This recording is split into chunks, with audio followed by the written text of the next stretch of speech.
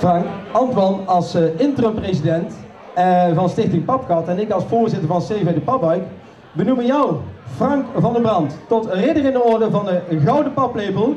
En daarmee willen we jou van harte feliciteren voor jouw inzet.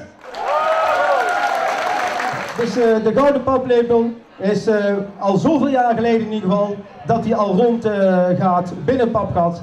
Zeer verdiend in wat jij allemaal gedaan hebt binnen de carnaval en zeker de Meijerijstad. Je hebt daar ontzettend je steentje voor bijgedragen. Hartstikke gefeliciteerd.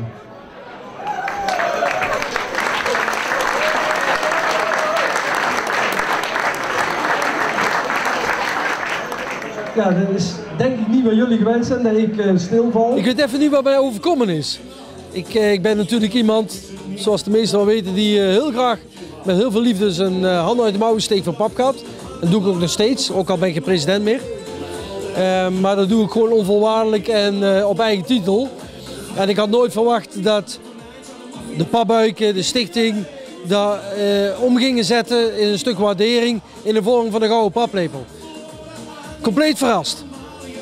Maar zeker niet ondergewaardeerd. Ik ben er bijzonder trots op. Want ik weet dat ik in een rijtje zit met heel weinig mensen die er ooit gekregen hebben.